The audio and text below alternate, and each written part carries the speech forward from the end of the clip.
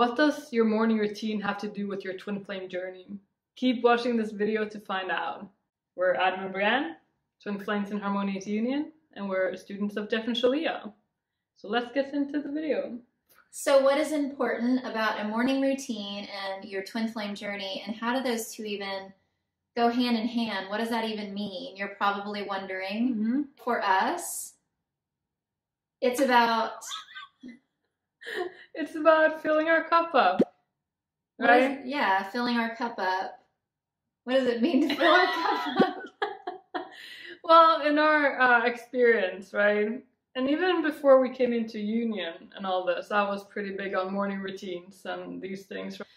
You know, you give to yourself before you give to the world. And that's very important, so that you don't, kind of like what happened to us. Well, for instance, you know, my routine used to be, I would just get up in the morning, roll out of bed. I used to actually skip breakfast. I wouldn't even do breakfast. I just like get up, go to the shower, get my things done, and then hit the ground running. And what I mean by hitting the ground running means I would go straight to work, or if there was any tasks or errands that I needed to run, I was like straight out the door after I did the minimum of what I needed to do in terms of self-care. Basically, I put the world above myself. Any tasks or duties or any responsibilities that I had, I put them above me, rather than realizing that I myself was my own responsibility too. Of course, I knew that on some level, but really not going deeper with what that meant and handling like my self-care. And so what would happen is by the middle of my day, you know, I'd be running on some coffee, you know, maybe a Starbucks coffee and like a little loaf of bread from Starbucks, like the banana nut. I think bread is the one that I used to get. And so that would be my meal for almost the first half of the day up until around 2 or 3 p.m. And what would happen when I was living in that way is I would feel completely drained by that time, and I'd feel so heavy in my body, and I needed almost like a quick pick-me-up, you know, maybe grabbing a Snickers bar or a piece of pizza, whatever I could get my hands on, just to give me that energy to sustain me to continue to move forward. And then by the end of the day, I would be completely wiped out because I did not take care of myself. And if you're a parent, you probably can relate to this. You know, getting out of bed right at the time you have to get your kids up to school or whatever it is. And then you're grumpy, and then everyone is not happy, and it's just a mess. And everyone is stressing out. And if you just get up a little bit earlier, and if you did that, you will feel the difference in that, kind of like giving yourself those moments before everyone, you know, gets up and starts moving around. So when I started doing that back in the day, I'm like, I'm going to get up at 5, I'm going to be drinking my coffee, I'm going to be reading my books and doing meditations.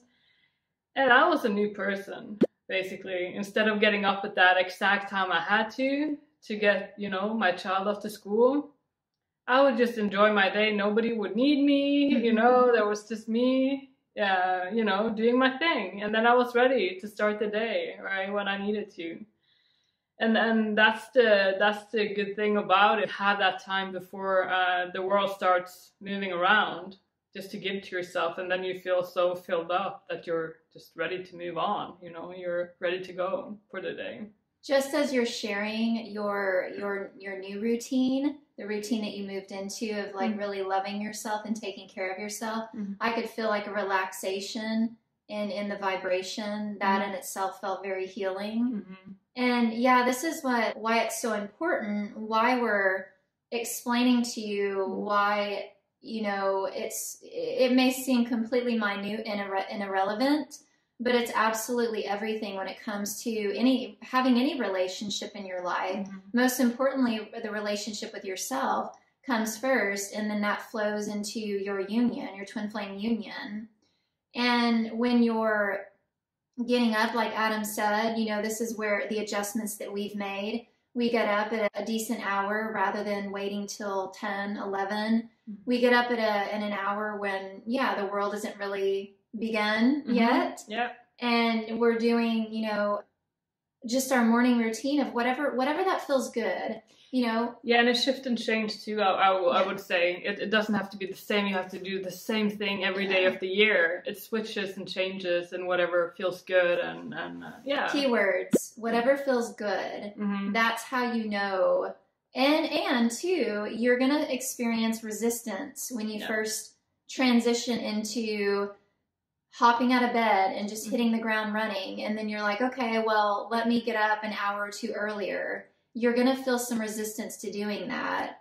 And that resistance doesn't mean don't do it. It just means take baby steps in moving into your morning routine. And let's say, you know, you get up normally at 10 a.m. or even if you get up at noon, you know, try rewinding that back maybe 10 or 20 minutes. Just baby steps and into the routine that you actually would like to have. And I'm just thinking too of like the love list.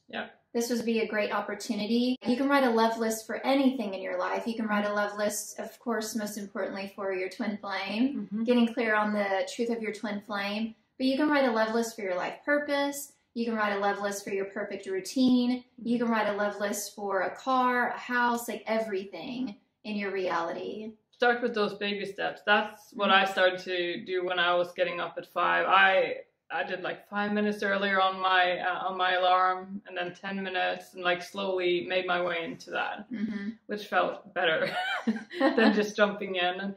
And you have to have like a plan, you know, not just like get up and like, what now then? Get clear the night before, kind of like with the love list. So what do I want to do with my morning?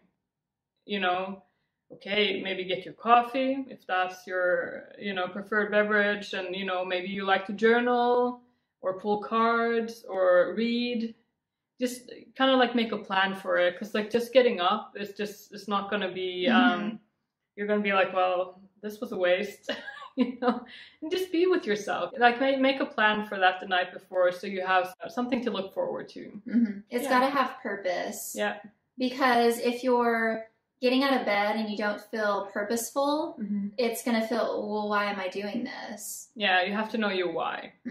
Always. Whatever you do, what is your why? Yeah. Yeah.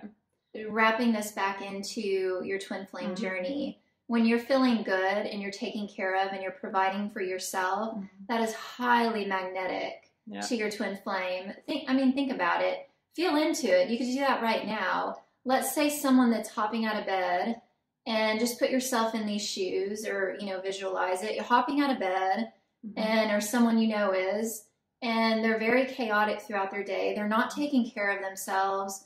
Like, what are the thoughts and feelings that come up when you consider that person's well-being versus someone that they get up, they maybe do a workout routine, maybe do some meditation, some yoga, whatever that may be. They feed themselves a very well-balanced meal, divine dish, sustain themselves. They've loved themselves up perfectly, and then they move about their day from a place of peace and feeling confident and feeling very good within themselves, very sure of who they are. Which one of those feels attractive and vibrant? Well, that answer's pretty clear there. Yeah. And also, hey, if you want to be rich, you know, basically millionaires, they all have a morning routine. They have a purpose for getting up. It's not just, well, I have money now, so, you know, it's a purpose for life, right? Like you feel motivated. And for me, I don't really like to check my phone, you know, right when I get up, because, you know, I take a little moment to myself to, like, you know, be with myself rather than, you know, turning on the world. It's gonna be coming in at some point during the day. But just, you know, if that's you, getting up and just scrolling on your phone, right? How about giving yourself 5 minutes, you know, to just be, just you. It's beautiful. So we hope that this video encourages you to really step up and love yourself and realize how important it is that you put yourself first, even starting in the very beginning of your day, and really allow yourself to grow from those baby steps of whatever it is that you choose to do here. Really, like, allow yourself to implement something new and grow from that space, and know that that's attracting all of your good, your abundance, your twin flame, everything it is that you desire in your life. this is the way to attract and manifest that. And it just starts with the here and now and just making these subtle changes. And that makes a world of difference in your life. I can 100% say that having a great morning routine has affected my twin flame journey. Amen. In massively positive ways. Remember to check out the Twin Flames Universe website to learn more, read about Jeff and Shalia, get to know the community. Yeah. And remember to like and subscribe to not miss the great videos we have coming out. Like, share, and subscribe. Oh, yeah.